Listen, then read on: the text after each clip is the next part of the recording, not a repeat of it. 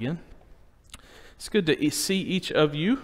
Glad that you're here with us and able to spend some time with us. I'm not going to stay on the floor. I'm just going to start down here. People get worried when I come down the floor because it scares them. Because every time I down here, I say stuff that I try to come down when it's something controversial. But I just want to come hang with you for just a second. It is good to see each of you and be with you and to be able to spend some time with you this morning and worshiping and thinking about things of God. We're starting a new series this morning themed really out of the book of Luke. We're going to start in Luke, and we'll be in Luke chapter 4 today, and that's kind of the kickoff. We're not going through all of Luke, but we're going to see something that happens throughout the book of Luke, and we're going to study about Jesus and what Jesus kind of inaugurates in Luke chapter 4 as he lays claim to an Old Testament idea, an idea about the concept of Jubilee. I don't know about you. My experiences with Jubilee growing up revolved around that old song, Heaven's Jubilee, that you sang really fast, and you only sang it when you had a bunch of people together that really knew how to sing, because it's really hard to sing, And that was my experience with Heaven's Jubilee. But I didn't know much about the concept of Jubilee well into much of my life, really. And I'm still just feel like I'm just really discovering it in so many ways. But Jubilee was a year that happened, and we'll talk about this a little bit more at length throughout this series, but a year that happened every 50 years in the Israel calendar. And it was a time of where many things that had been revert back to their origin. The origin of the idea is that the Israelites would be able to not take advantage of certain things and places, and so there was this year of reset. Every 7 years there was a year of reset. Every seventh day there was a day of reset.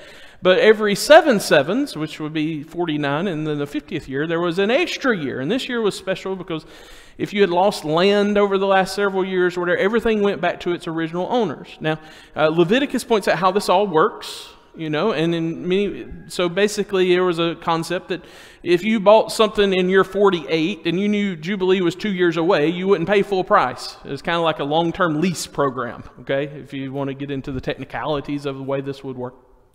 But it was a protection. It was a protection for people because God knew that people sometimes get shut out. Sometimes things happen where we get kicked to the outside. Being on the outside is not fun, is it? Like being on even when we don't want to be on the inside, we say what?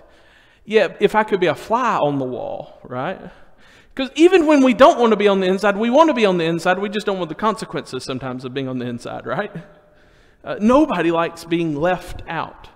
The concept of being left out is a scary concept that ultimately impacts so much of what we do. And we learn this from the very youngest of ages. You start seeing kids at a very young age, and there's always this push-pull of how do we balance and make sure that kids are not just left out all the time. Because being left out hurts, doesn't it? I think, and I suppose, and I believe that in some sense, everybody at some point in their life has had the experience of feeling left out. And I imagine that we could all recall the moments that you were left out, because they tend to stick with you, because they tend to hurt, and they tend to not be good for you as far as how you they can be good for you in the long term, but in the immediate term especially, it can really hurt, and it can stick with you. When Jesus comes and starts his ministry on earth, he's going to make a bold claim that we're going to see today, where he's going to claim the year of Jubilee. He's going to identify that he was the one that was inaugurating the year of Jubilee. And in that year, great things were going to happen for those who had previously been left outside, who had been left on the margins of society. And you might say, oh, I'm popular, right? I'm not on the margins of society. I have people that like me. And I would say that congratulations, good job. And that's great. But religiously, every single individual in this audience most likely would have been on the outside looking in to the God of Israel's promises. And so while this is good news, and we're going to be talking a lot about the margins of society and those that live on the margins and how we're supposed to look out for them, we most certainly are supposed to do those things. But don't just assume that everybody out there is the margins, because the good news of Jubilee is good news for you too, because you are in the margins. And in many ways, we find out that anybody can be in the margins when Jesus inaugurates his Jubilee. And it's going to be powerful as we see what God is going to do. And we're going to follow it through Luke. And Luke does this cool thing. He announces this year of Jubilee. And then he's just going to go story after story after story where he's calling and dealing and pulling in people that the world and the religious world had specifically said, we don't need those. We don't need those. They can't come here. And it's going to be a powerful story, I think, of how God calls people off of the margins and then to them. And it impacts how we as Christians, one, feel about ourselves and how we think about ourselves, but two, who do we seek out? Who do we minister to? Who do we look out for? So often in churches, this has been the pull. How do we get families with 2 kids that are married and have a higher middle class income? And, like we get these profiles of what we think we need to have in order to have a great church. And it's interesting that Jesus seemed to seek none of those people. He seeked to seek the people on the margins, and he let God work out the details after that. And if you're a family and you're upper middle class and you've got 2 kids and a great marriage, praise God for that. We're not trying to cast you out. We're just simply pointing out the fact that we sometimes need to look further to these other people, and those who have much need to look for those who don't have as much. And so we're going to start this series in Luke chapter 4. And before we start into Luke 4, I want to say a prayer, and then I'm going to come up here and we'll start going through the text. Thank you, God, for calling us. Every one of us has been brought to this place where we can hear the good news of Jesus. And because of that, we are blessed. We're mindful of those who have not had that blessing. And we are mindful that we're just mindful of how blessed we are when we come together this morning. Help us to not view with those who have not seen just with pity, but rather with action to reach and to seek to reach those that are on the margins of society. Not only just society, God, but help us to find the people that are on the margins of the religious world and in our churches. We have a tendency to want to be special, and we know that we are special in your eyes, God, but we also know that you are a big God with a big tent, and we seek to want to bring people under that tent. Help us to bring people under that tent, not to be selfish with our blessings, not to be selfish with our selves, not to look down on those who may view things somewhat differently than us. Help us to recognize that so often you saw in people and circumstances things that we as humans could not. But we also pray to have your eyes, that you will form us to be more like your Son, Jesus, that you will allow us to see hurt, see pain, see the struggles, and to know the right things to do in the ways we minister to those that are hurting. We praise God that there is Jubilee, there is hope. And in that, we want to rest in that hope over these next several weeks as we explore his life and how he brought in people that the world had rejected. Thank you for loving us. Help us to see clearly as we go through this passage. Help me to be able to articulate things clearly, not just by my own power, but may your Spirit work through me to touch hearts, minds, souls. It's in Jesus we, as a church, give this prayer, and the church together says it. Amen. Amen. Amen. All right, we'll go up here. Oh, there you go. It knew I was coming. So it disconnected. I should have stayed down there. So.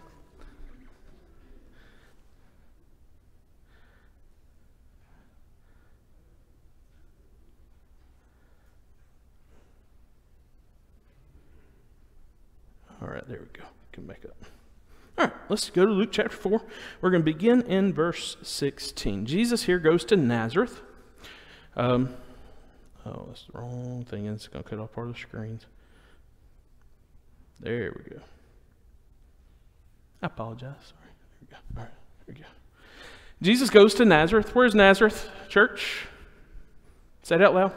What is Nazareth to Jesus? Home, right? Say it loud. All right, make sure you're still awake. All right, so Jesus goes home, right? What is home to you? Home to me and you is a place of comfort, right? A place that you can feel yourself and be yourself the most. And the more you can be yourself, the more you call that thing home, right? If I'm in Birmingham, I'm at home, right? But I don't go through random people's cabinets in their kitchen, right? But if I go to my mom's house, the cabinets are fair game, right? And so the closer and closer we go to things that are dear to us, we call that more and more home. Like there's like levels of home. So this is his home, but it's also where his home is. And obviously the people here are going to recognize him. So he's around people that have at some point in his life known him. And you would think that would be a good thing. So Jesus goes home. We're going to find out it's not. He had been brought up here, and on the Sabbath day, he went into the synagogue, as was his custom. Jesus had a history of what Jews did. They went to the Sabbath to read and to observe things on the Sabbath. And he stood up in the midst. It's his turn to read, and they had been taking turns to read. He stood up in their midst and read, and the scroll of the prophet Isaiah was handed to him. Unscrolling it, he found the place where it is written. He says, this is where I want to read. And he goes to Isaiah chapter 61, and here's what he says. The Spirit of the Lord is on me, because he has appointed me to proclaim good news to the poor. He has sent me to proclaim freedom for the prisoners and recovery of sight for the blind, to set the oppressed free, to proclaim the year of the Lord's favor. There's a whole lot that goes on here that you may see or may not see. Initially at least. We will dig into some of that more as we go along, most likely. We'll come back and make some references to this. But you need to understand that what Jesus is proclaiming in Isaiah here had already become known in the Jewish world of his time as a reference to a Jubilee year. You know, I talked about this 50th year that comes around for Jewish people. Well, that was no longer a thing when Jesus comes along. It's not that it wasn't a thing. I mean, they talked about it and they had ideas about it, but they had long been kicked out of their land. Nobody was getting their land back from the Romans when Jesus comes around. And that was part of a lot of the Romans' concern wasn't it? These Jewish people, they want their land back. You know, there's a lot of concern among the Romans not having an insurrection and trying to get their land back, so to speak. And so when Jesus comes along, there's a concept, an idea of what Jubilee would be if it were to start again, but the idea of an actual Jubilee no longer exists. And there's like words here that play into this as well, where we know that Jesus is talking about the fact that he is coming, that this is a reference to the Jubilee year, where there's hope for people who have lost hope. There's good news coming to those who don't have. Maybe you were in a situation where you had to sell your family property. Well, there's good news on the horizon, because there's a day this all resets, restarts, and you get another chance, a new breath of life into a barren world. And he says, I'm going to proclaim this. And the slaves anybody who had, maybe you had got real desperate and said, I've got to go be a slave to somebody else. Well, in this year, you were going to get set free. And Jesus says, there's going to be sight for the blind. There's hope in this year to proclaim the year of the Lord. So what's Jesus going to say after he's read this? He rolls the scroll up. And I love to put myself in the shoes there. And I don't know what it looks like. I don't know what Jesus looks like. He's got a beard and a mustache, we know, because, all the pictures. But I don't know what Jesus looks like. I don't have any idea. But you have these images that go through your head. And he rolls the scroll up slowly. He gives it back to the person sitting there. And he goes back and he sits down. And everybody's watching what he's doing, which lets us know this is not normal behavior. He's done something like that real quiet so people would pay attention. I've learned that with my kids, I can yell and they'll get their attention. But you know what gets their attention way better? whispering. It's weird, but it's like something different. You know, they hear yelling. They don't hear people in our world whisper a whole lot. And if they hear me whisper, they know it's not good. Okay? It's not good if I'm whispering. Okay? I don't know what it is, but I can imagine there's a still in the room and everybody's eyes are fastened on Jesus. He looks at him and he says, today the scripture is fulfilled in your hearing. Whoa. That is unbelievably bold. Jesus just said that when you heard this, it became true. You know who can make Scripture become true? Well, I mean, maybe a prophet could work in the place of God to make something come true. Maybe, I don't know, but they had been wondering, are we ever going to have this Jubilee back? And Jesus says, congratulations, Jubilee time. It just happened. You were here and you witnessed it. I don't know what happened, but he's mesmerized the crowd at this time, and for whatever reason, they are happy about what's happened. They all speak well of him, and they say they're amazed at his gracious words that came from his lips. They're like, something special's happening. I don't know what it is. They say, isn't this Joseph's son? Like, we know this kid. This kid grew up here, and he's really doing something interesting and unique, and we think we like it. He's talking about Jubilee. We like Jubilee. We want Jubilee. Here's that Jubilee year. Consecrate the 50th year and proclaim liberty throughout the land to all its inhabitants. It shall be a Jubilee for you. Each of you is to return to your family property and to your own clan. Now, if you were hearing and sitting at Jesus' feet, and let's say you had family land that had become very expensive in the Roman Empire during that day, and somebody that sounds like they know what they're talking about, you're not sure why they do, but they say, guess what? You're about to get your family land back. And the bondage that you're under, which would be the bondage under the Romans, it's about to happen. You're going to love what Jesus is saying here, aren't you? You're going to love the idea that there's a new freedom that's coming up on the horizon.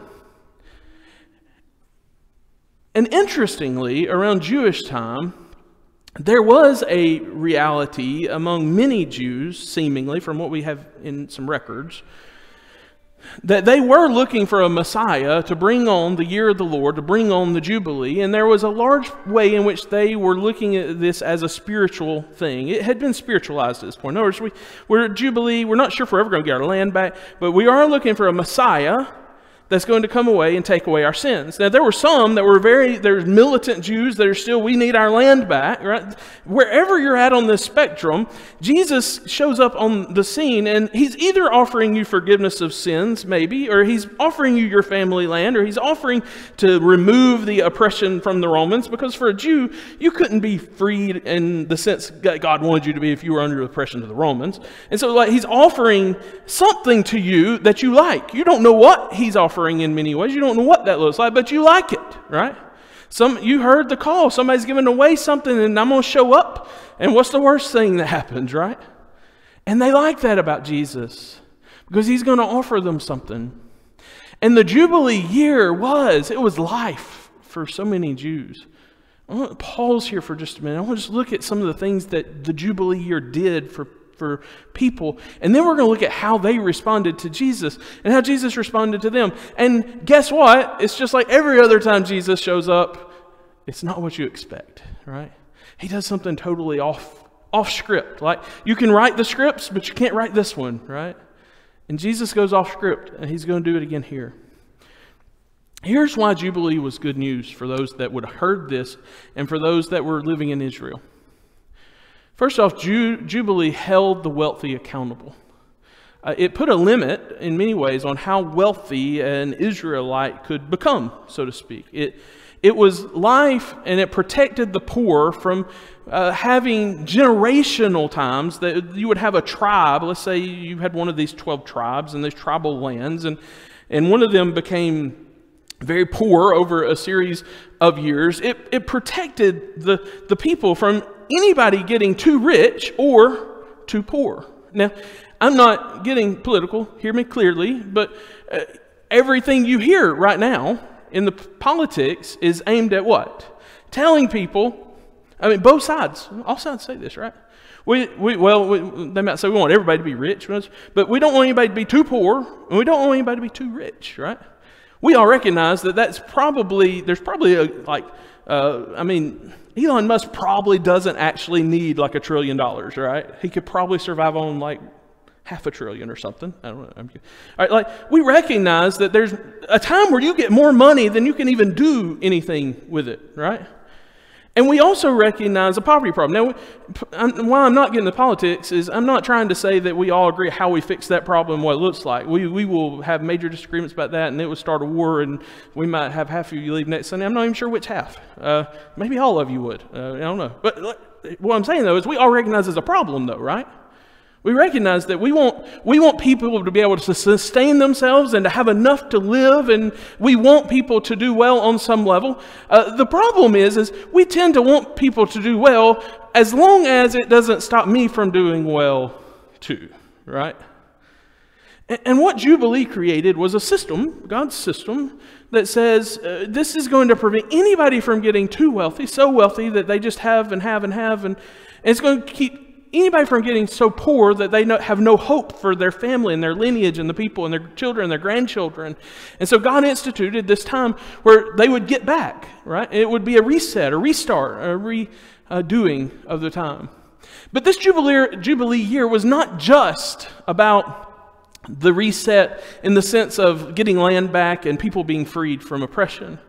It was also a time, as would happen on all of the seventh years, all of the seventh years, the people would not farm the land. They would just live off the land. Whatever the land gave them, they had to take it. And that was all they had in those years. And so this became not only a time to reset macro, big things, it was also a time for you to reset. You weren't out plowing fields. You weren't out pushing the animals. You were having to, by Jewish law, having to stop and trust God and let go of some control during this time. And so it gave everybody a time to reset. It's what the Sabbath on Sunday became like a mini version, and then you have the bigger version every 7 years. And then you have the real big version every 50th year. And this was the big reset. Everything resets.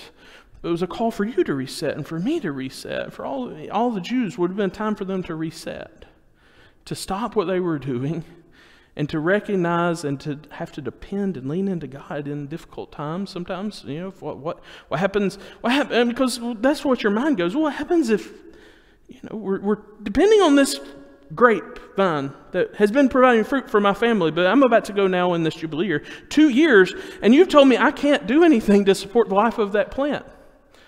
Well, that is difficult for us as humans, isn't it? When God says you have to not touch. That's the primary problem of humanity from the very beginning, right? That we couldn't not touch things, right? And when you get a 2-year-old, you realize what? The first problem a kid has is what? They can't not touch things, right? So maybe that's all of our problem is. We can't not take what we want. We struggle with it. And they had to stop and release it. They had to release control over to God. And so it was a time of individual reset. It was also a time for the land itself to reset. We know this just kind of from modern farming, that sometimes the land needs time to reset. Now, we've gotten good with chemicals and I don't know, there's lots of science now where there's ways that you can kind of speed up this reset. But at the end of the day, I believe it's still fundamentally pretty true that there's some times that the land needs some time to just rest in order for farming to be cultivated in a proper way. And so this was a time for that land for God's creation to reset. Again, not getting into politics. I promise I'm not. But if you could have a year where no pollution went up in the air and nobody destroyed and nobody knocked down a tree, you can imagine how the world may heal some in that year, couldn't you? We would probably struggle because we don't have toilet paper if we can't take down trees, right? But you see, like, the land itself needs that time of healing, and land needed time to rest, and this was a time for that to happen. Also, this was a time Sabbath, just coming off this temple series, it all ties into this a little bit. Jubilee year was a time that you had to rest in God. It wasn't just about resting. I mean, like, there's stopping, right? Just stopping working, not working, sitting on the couch watching TV. And I'm not telling you, I mean, there's a time for that. That's fine. But that's not the kind of rest God calls people to in Sabbaths and sabbatical years and in Jubilee years. He's calling them to sit with Him. There's a difference between sitting and sitting with God. I mean, one may in some ways reset you. Like, it may physically reset you. It may emotionally regulate you temporarily. But the other is life. I mean, resting in the peace of God. Sitting with God. And being forced to sit with God. I can just see now, I'm going to pull in another Bible story here. If you don't know the story, you can go read if you want to. I hate to pull this in because I hate to not give you all the context of this. But if you don't know the story, you can come to me afterwards. What do you mean? I'll try to explain it to you. But let me just say this. Martha's probably hated Jubilee. And Mary's loved it. The idea of stopping working and stopping doing, is totally foreign to some people, how they're wired. And God knew that in order for you to have real life, long-term life, there were going to have some times that you were going to have to go against the way you were wired, or the way you were raised, or the way you feel. And sometimes you need to stop and reset, and that's what Jubilee was. And so when Jesus walks back into his hometown on a random Sabbath day and sits down and reads Isaiah and does it in this mysterious way where everybody looks at him and he says, "You saw it happen here today." You probably didn't know what to think. Some of them definitely thought there was life in this. I would imagine, just imagine with me, that in this culture of this individual synagogue in this little town, there were some leaders, but there were probably some people on the fringes of that, hearing that day. And I imagine for the people on the fringes, it meant even more than to the leaders that thought they had it all going on. Because rest from politics, I keep saying I'm not getting political. Let me be political. I am ready. What day is election? Somebody tell me, what's the date? I don't remember. November what? Huh? All right, I'm ready for November 6th. Anybody else ready for November 6th? It's ready for me. Well, it's probably going to be like December, but whatever. You know what I mean, right? You ready for it to be over? You need rest from that because it gets weary carrying the burdens of politics and pressures of family and all this stuff. And you need some rest in this. And let me tell you, the people who are being taken advantage of probably hear more hope in Jesus' word than anybody. But Jesus is not going to leave there making anybody ultimately happy. That's the interesting thing. He's told them the best news of your life. And they're about to try to kill him. Because they weren't ready for it. They weren't ready to hear this good news. Jesus says to them, "Surely you will quote this proverb to me. Physician, heal yourself." And you will tell me, "Do here in your hometown what we've heard that you did in Capernaum. We heard you were doing some stuff over there. Now do that cool stuff for us too." And he says, "Truly I tell you," and he continues, he quotes here, he says, "No prophet is accepted in his hometown." There's a real sense in which it's hard to minister and to lead people when they knew you when you were a snotty, bratty 8-year-old. Okay? Still true today, by the way. It's still tough for that to happen. And he says, no prophet is accepted in hometown. They're probably thinking, first of all, how did he know we were about to ask him to do some of these cool miracles? And what's he doing? It's like we're like telling him he's good. We like what you're saying, Jesus. And Jesus is like, you don't get it. I'm about to make you really mad. He's not doing it just to make them mad. He's just doing it because what he's really saying in this moment, they don't like. And he's about to explain exactly what he means by this. He says, I assure you that there were many widows in Israel in Elijah's time, when the sky was shut for 3.5 years, just like it seems like it's been here for 3.5 years. No, I'm just kidding. But we got some rain today, though. And there was a severe famine throughout the land. Yeah, Elijah was not sent to any of them. Elijah was on the run. He was fearful of his life, and God gives him protection. Where does God give him protection?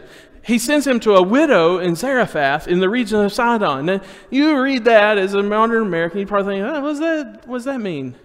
He's saying, Elijah, the great prophet Elijah that I just quoted, the one that you are just waiting on this Jubilee to happen, there was a time where he lived and he was in danger. And Israel should have been surrounding him and learning from him. And they were instead he was being surrounded by the enemies. And he was about to be killed for what he was saying. And God sends him somewhere to a sweet Jewish widow's house. No, that's not what he does.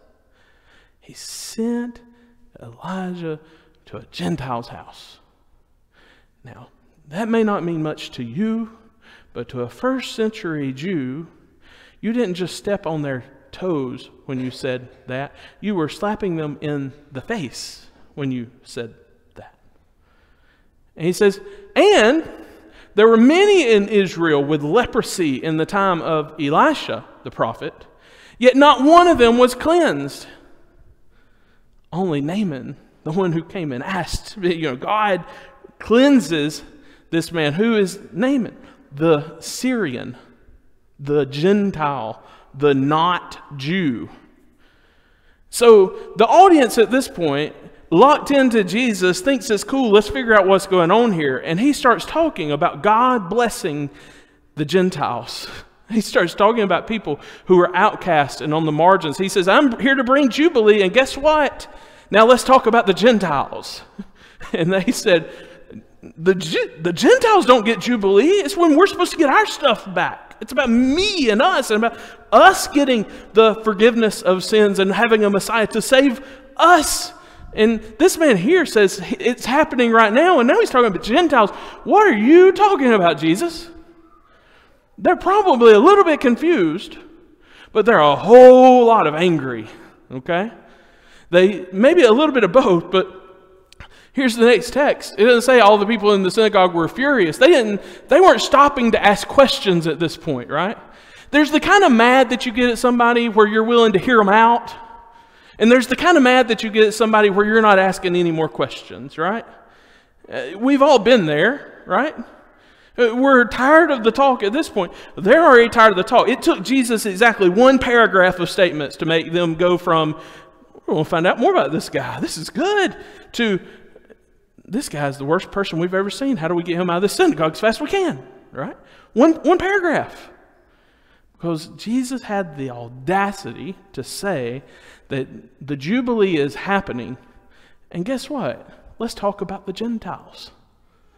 Oh, because the good news of Jesus is going to become hope not just for those that are on the inside. It's going to become hope for those that are on the outside and are stuck out there. And they want to come in.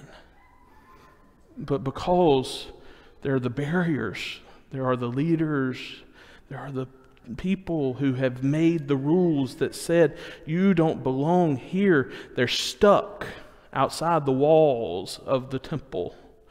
They're stuck outside the walls of the tabernacle.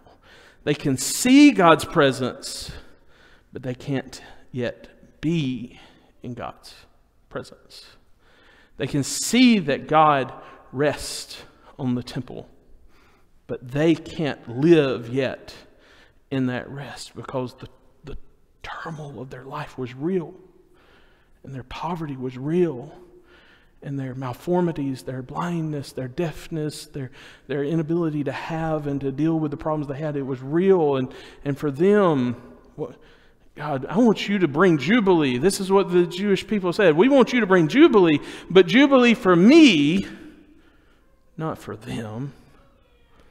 And if the kind of Jubilee you're bringing means that I've got to let other people inside my little club, the Israelite says, I don't want any part of that kind of Jubilee.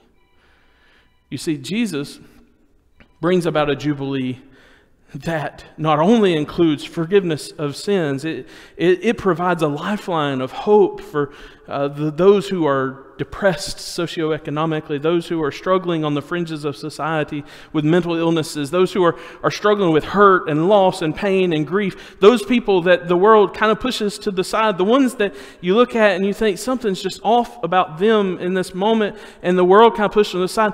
Jesus says, we got to pay attention to those people too. And the Jews are sitting back and saying, no, God, it's time just to take over the world. Let us rule. Let those people be our slaves. Let them be indebted to us. And Jesus says, I'm coming to bring debt relief.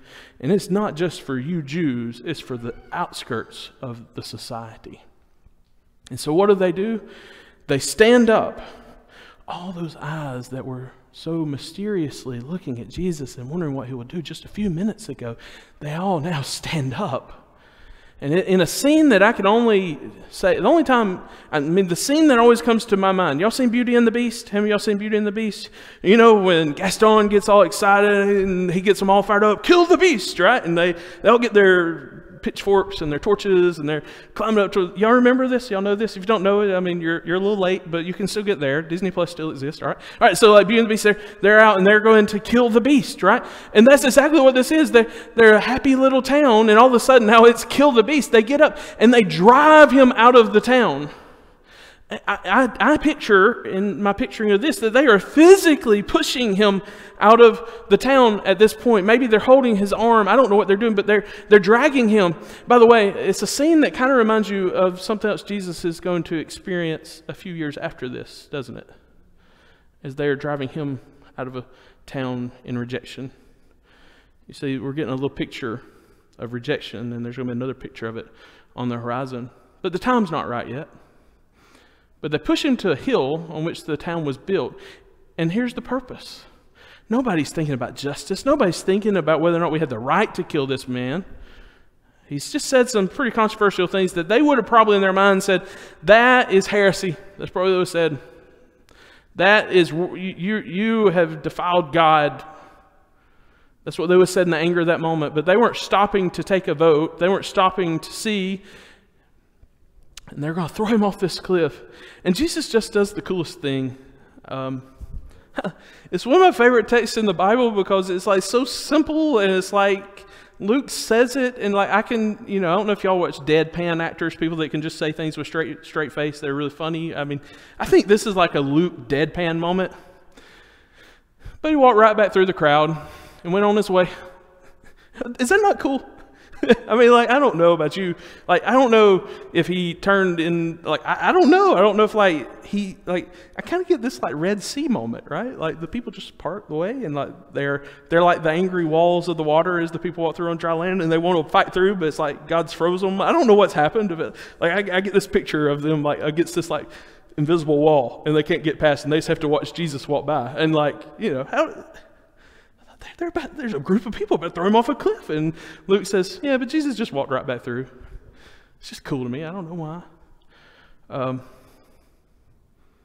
Man, they were really angry about some other people getting the blessings that they thought were for them, weren't they? Here's what happens here, and where we go from here, and where we'll go kind of from here. What Jesus brings to the table is that if you're ever going to experience Jubilee, if you're ever going to experience the peace and the release and the letting go, Israel is going to have to share it with people it was not yet comfortable and not ready to share it with.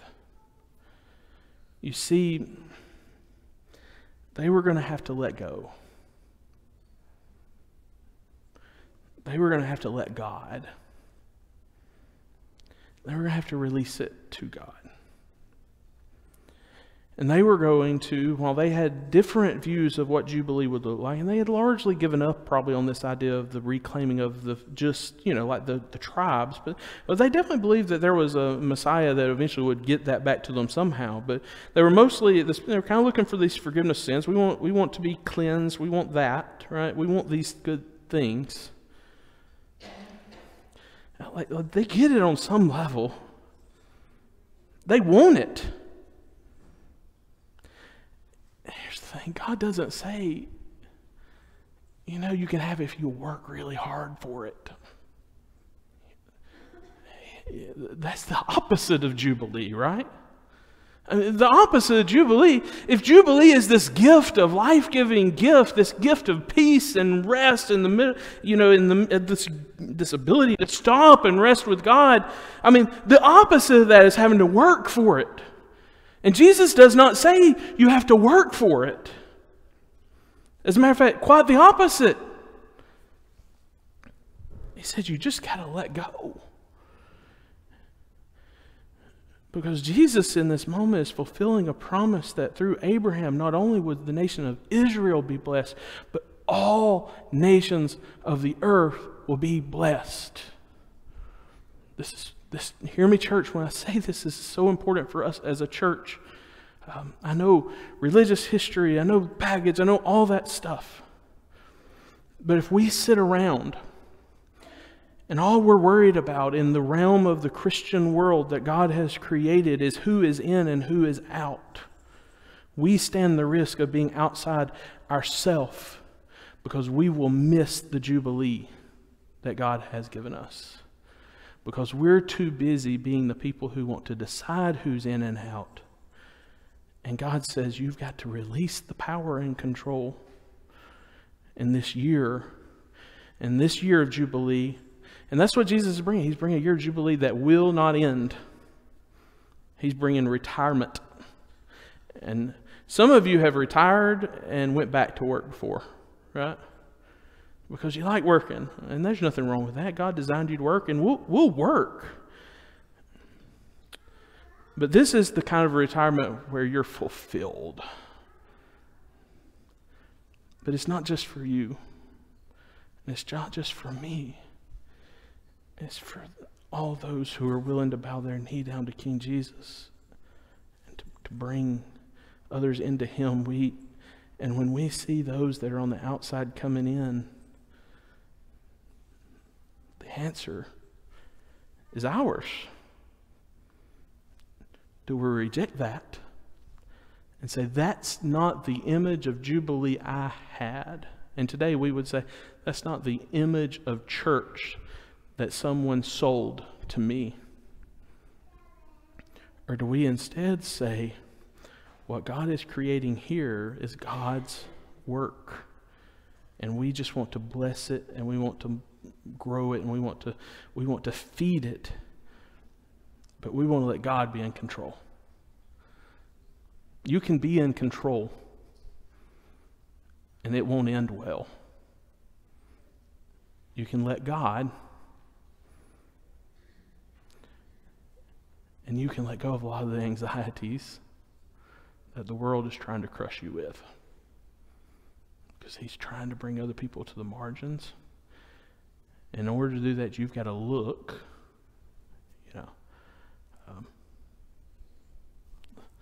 Christians look a little really worked up sometimes, right? Like if you don't go look on, don't, but if you went and looked on social media and just Googled right now, Christians talking about politics, there's a good chance the first 50 results are going to be some people that are really angry, really worried, really anxious, really stressed. But that is not the image that God wants you to portray out into the world. He says, in this tent of my tent, there's rest for everyone. I want you to see it. And we're going to see it all through the book of Luke as we see this. It's going to be really fun to watch it unfold. So I'm excited about it. I hope you're excited about it. It's a blessing. This book is a blessing, and how he shows Jubilee unfold for us. He's started with the beginning, or he started with the end, right? He's told us the end is Jubilee, and now we're going to watch it unfold in his life. He's going to show us what Jubilee means, and we're going to leave thinking I came here, I didn't know much about Jubilee, but now I want to be part of Jubilee, right? Heaven's Jubilee. And we'll sing that song and we'll figure out how to sing it together. But anyway, in the end, we're going to get to sing it together. It's powerful. It's powerful. Thank you for being here. We want you to be part of this. We want the life of Christianity to be something that is appealing, not just so that you'll join us, but I hope if we're living into the promises of God, it is a life that is fulfilling. Not always without its troubles, but always with the Prince of Peace leading it and giving it life. And we hope that would be you.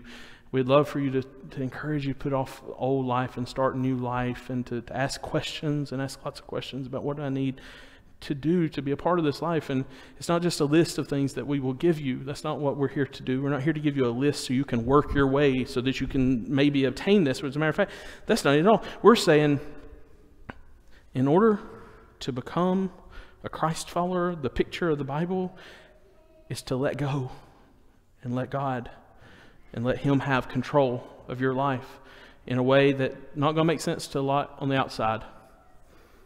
It's not going to make sense to some of them, but it can make sense for you because there's life there.